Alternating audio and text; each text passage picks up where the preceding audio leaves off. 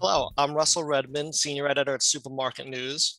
And as part of SN's annual Financial Analysts Roundtable, we hold video chats with some of the panelists to get more of their thoughts on what's ahead for the grocery industry. With us today is Scott Mushkin, founder and CEO of R5 Capital. Welcome, Scott. Thanks for having me. Well, there's certainly a lot of economic noise going on around the industry right now. Which of the companies do you think will be the biggest winners as 2021 winds down and we head into 2022? So it's a great question, and we were with Ahold reporting. Probably the timing of this video is probably later as you release it, but Ahold happened to report overnight before this video. Very strong results, and I think the issue is, if you think about Wall Street, we've all been kind of wedded to the idea that traditional supermarket business is, failing. It's on decline, and that's the way it's been for almost 20 years. Kroger had kind of a rebirth for a bit. What's interesting now, though, is if you look at these three companies, the big three, Ahold, Albertsons, and Kroger, we believe, and this is a very different view than we had 3 or 4 years ago, but we believe we're exiting the pandemic in much better shape than we went into it. And sometimes, like in Wall Street, we get stuck so much in the weeds, we don't back up and say, okay, from 30,000 feet, what does this industry look like? And so that's what we're doing this morning. And it was a fascinating exercise. So if you look at food at home, food spending in 2019, it's about $1.8 billion. 55% went to food away from home, 45% went to food at home. We also got the inflation numbers out this morning, which were very strong. I think food at home was up almost 6%. So if we start from 2019, bring forward food at home, which was about 820 billion, to 2022, running an inflation rate, let's say a compounded rate of 4.5%, which I think is probably standard, you get industry revenues of like over $900 billion. So that's one way to look at it. You can go from 2020 and say, okay, we had 1.69 billion, but almost $900 billion of food at home spending. So there's so many different ways you can run it from a 30,000 foot level and say, okay, what are we going to get for food at home spending in 2022? And almost every number that I can come up with is somewhere between 900, very on the low side, I think that's low, to over $1 trillion. And so then if you look at, how much, the market share of Albertsons or Kroger or Ahold, and what starts to come through is that people are too bearish on this industry, that there is going to be more revenues than I think a lot of people believe, even once we, quote unquote, exit the pandemic. So from a macro perspective, as we think about 2022 and 2023 going forward, inflation kind of changes everything a little bit. When you're compounding at 4 or 5% or 4%, it really kind of changes the discussion. And oh, by the way, there's probably extra meals. So we got a population that grows about 50 basis points. We are going to exit the pandemic or become, just deal with it. We just deal with COVID. We're likely to have more meal at home occasions. Plus, you get the inflation rate built in. And so I think people have to rejigger their idea about the traditional supermarket space. And certainly we have a lot, even more so this morning as I was running through those big macro numbers. Well, you mentioned that you think that the industry is coming out of the pandemic stronger than it went in. What do you think is the biggest change or some of the biggest changes that companies have made? I mean, anytime you get a windfall of money that creates, look at Albertsons, which is our top pick. Albertsons went into the pandemic levered up, probably needing to put some more CapEx to work. The other thing that's happened with Albertsons is the Rescue Act is going to improve their pensions quite a bit. So you look at this company 18 months later, it's like night and day. And then you look at the valuation, it's still, even though it's doubled this year, the valuation is, it's trading at, 5.5 times EBITDA. And so it just creates so you can invest behind your business, through your assets. So it becomes somewhat of a, good cycle to be on. Even Kroger, which we're less high on, like they have money to invest. Ahold has money to invest. Ahold just opened up, again, we're going to time, but yesterday or a couple of days ago, it's Spark News, the facility down in Philadelphia, fulfillment facility. Well, they had the money to do it and still put up great numbers. And so, money is good if you're running a business, and windfalls are great. And the smart management teams, and I'd say, all these management teams are putting it to work. We think the best management team in the business, and why our top pick is Albertsons. But all the companies are making, I would say, moves to get their businesses on better footing. The other thing I would add, and this came up when I was talking to Albertsons post their quarter, the unionized workforce. Now we'll have to watch this a little bit to see like what the demands are. But and we've seen Deere go on strike, so we've seen some unions walk out. One of the things that's fascinating, though, is it's putting them on a much more level playing field. And what I mean by that is that Walmart, Dollar General, Amazon, they have to keep up. And so it used to be a negative to have a union. And you can still walk into that strike. So that's definitely it. But if you're going to look at like the difference between what you have to pay someone in a unionized situation versus everybody else, that everybody else is catching up real darn quick. So again, we're exiting the pandemic with a much more even playing field from labor. Now, labor's in an incredibly short supply, but it's just even things out quite a bit between the non-union and the union guys. Well, you mentioned e-commerce before, and one of the headlines in that is what's going on with Kroger, its efforts to open the online fulfillment centers with Ocado in markets where it lacks stores. What kind of prospects do you see for that business model? Is that a way for them maybe to drive their own brands portfolio, our brands, whatever they call it? So it's interesting. We have companies going different directions right now. I can't talk about the big three, but we can go even broader than that. Albertsons is kind of going in a more asset light, fast follower. Like we don't necessarily want to be leading things. Kroger obviously went full out into Ocado, big partnership. And then they're also, filling in with some micro and smaller fulfillment. And we had Ahold buy Fresh Direct. They just opened that facility. I think it's 124,000 square feet. So a moderate facility down in Pennsylvania. So they're obviously bringing some central fill capabilities to Ahold, but also doing the micro fulfillment. I think as we look at it, so a couple things which I think are interesting. We just did a focus group in Chicago. And one of the things that's come out of the pandemic is that 18 months ago, everybody wanted everything delivered to the home, period. 18 months forward, given all the pickup and everything that's gone on, and the idea that a lot of people have test driven the grocery options, the pickup at store, and this is the part that surprised me, but it's one of the biggest changes happened, is the pickup at store for the full grocery shop has shot way above the delivered to home as what the consumer wants. So that is an enormous change. And so if you think about Albertsons in this thought, or you think about Ahold, you think about Kroger, the one thing that makes us a little bit nervous about Kroger is they went Ocado heavy. Big centralized facilities. They opened up one in Florida, and then they have satellites that they're putting in place. They're going to drop another one right into kind of where Ahold's territory is with Fresh Direct. And so I really, like, it may work. They're a smart team. Like, they've thought a lot of things through. Like, it's a capital intensive, this is Kroger. It is a capital intensive bet on more delivery. And now they're going to try to do, bring it into stores. So they'll fill it centrally and you'll pick it up at the store. There may, the partnership with Walgreens, they may install, stuff there. But if you look at Florida, and I think it's good because they don't have stores. So they've dropped this in. They're very pleased with the revenue.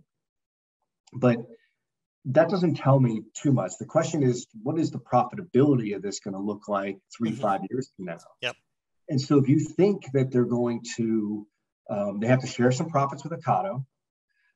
If they decide to go, because of what I said about people wanting to pick up at store, not necessarily deliver to the home, if they decide to like expand their partnership with Walgreens, which is possible, all of a sudden they're splitting any profits made on those types of omni-channel purchases between 3 different companies, themselves, Ocado, and Walgreens. So we don't love it. Like I just flat out, like I've talked to them, like they know how I feel. Like I worry about this strategy, the split of profits, kind of where the consumer seems to be going. If it were me, I think the idea of what Giant is doing down in the Philadelphia market, where you have a true omni-channel presence, where you have stores where people can pick up, you have some central filling capacities. That makes a lot of sense to me, given our consumer research.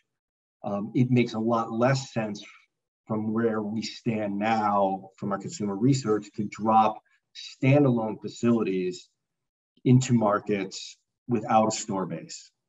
And that would suggest maybe Kroger, if they end up agreeing with me, will get back in the M&A market and say, hey, listen, we do need some physical assets in some of these areas. No, they have Harris Teeter's kind of coming up into, well, it's not as high, it's not as far as New York and Connecticut.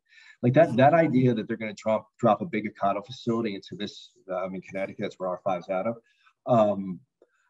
I don't get it.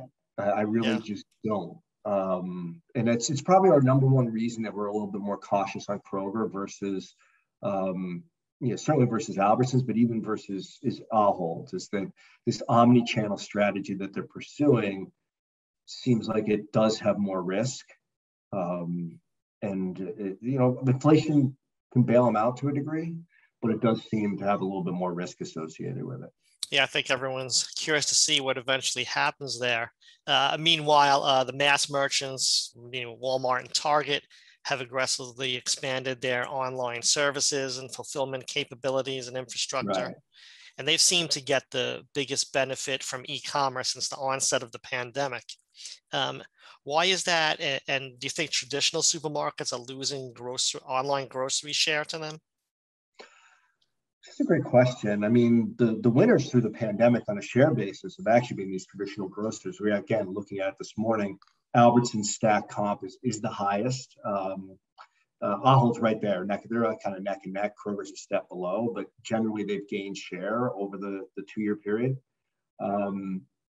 Walmart, obviously 25% of the market, they lost some share, which they're now kind of recouping. We've done a lot of research on Walmart. Walmart, when Greg Ferran left management, they had a massive amount of management turnover. They decided to kind of change the way their stores, the labor model at their stores at the beginning of, right at the end of last year, the beginning of this year. That created an enormous amount of disruption. That's probably a nice way to say it. Their stores were a mess at the beginning of 2021, and we documented that really a lot in our research. But they did, with the previous administration, Greg Ferrana's team, they rolled out a lot of click and collect. It's really inefficient, not just for Walmart, but particularly for Walmart. We've timed them. R5 is both a research and a consulting firm. So we followed those pickers around and timed them, and it takes them a long time to pick. So fast forward though to today, money's a great elixir in retail. If you got money, you can spend it. Walmart's, never count a Walmart down. There's like a lot of smart people there. So if we fast forward to 2021, what was our number one sell recommendation at the beginning of 21 is flip to a buy. So why?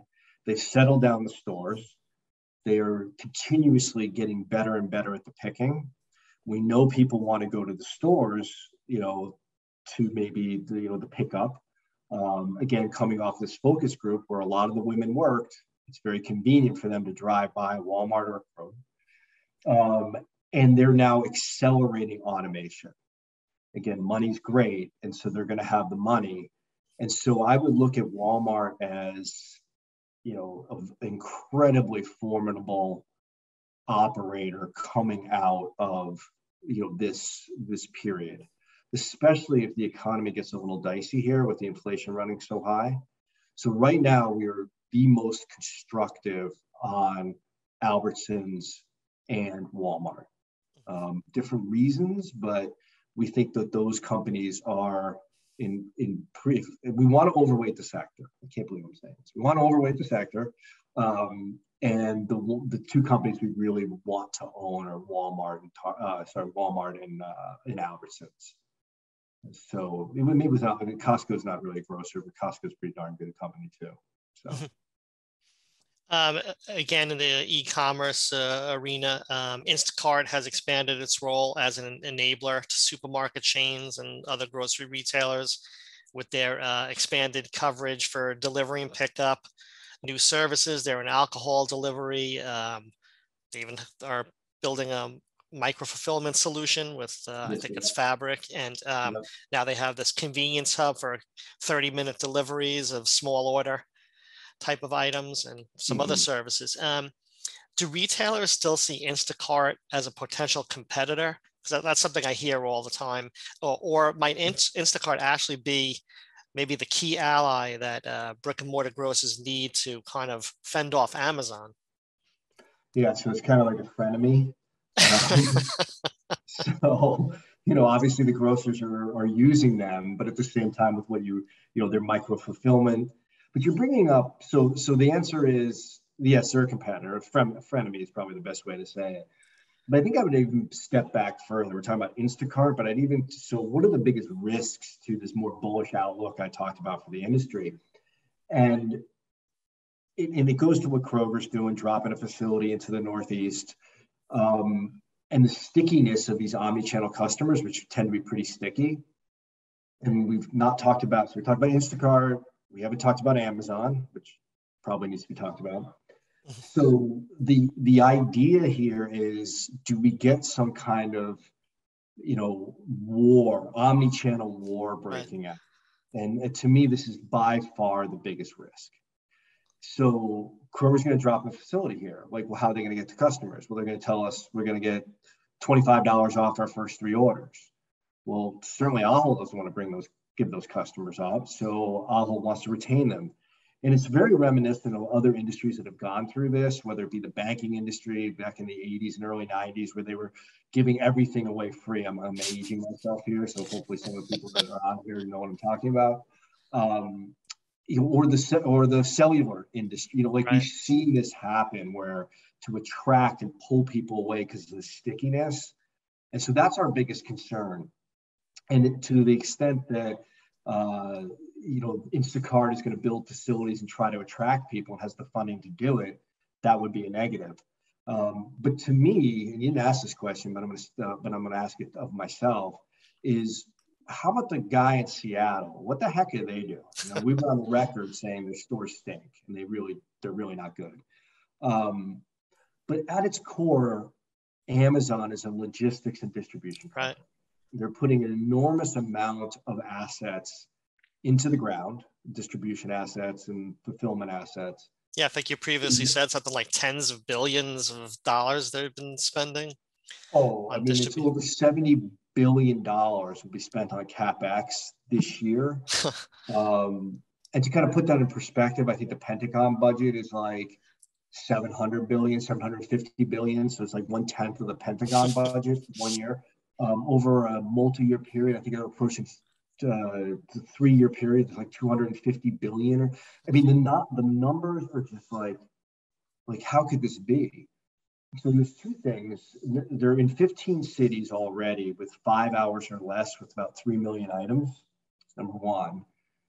And their idea to do that is if you press down delivery times, consumers will be like, yeah, do I need to go to the store? Maybe not. And one of their biggest growth areas is obviously consumables. So this is actually really important. I try to articulate this. I was actually on CNBC trying to say the same thing, and we'll give it a shot again.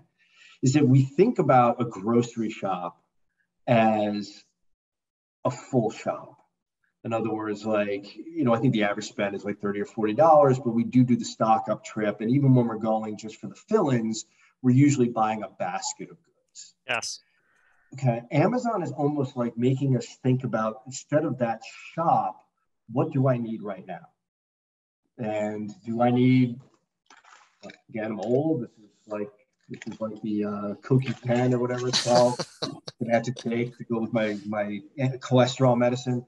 So like, it's supposed to be good for you. So like, if I need that, do I go to Walgreens or Kroger? Who do I go? Or if Amazon can get it to me in 5 hours or less, so that's their big play, is driving down delivery times. And of course, you have these ultra fast guys that are popping up and funded, but they're very limited SKU.